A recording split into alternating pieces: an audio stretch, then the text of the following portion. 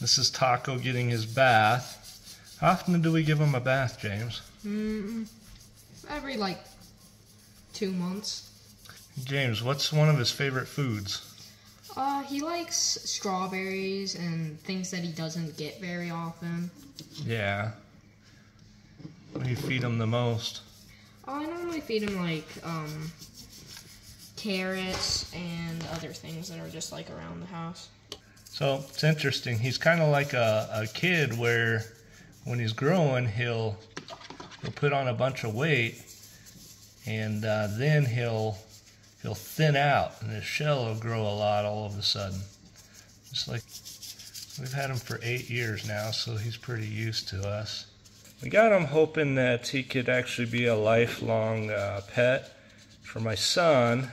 When we first got him, he was really skittish, really shy, and he's really come out of his shell. I've heard that you can potty train these guys, so I've actually thought about giving that a try, but all right.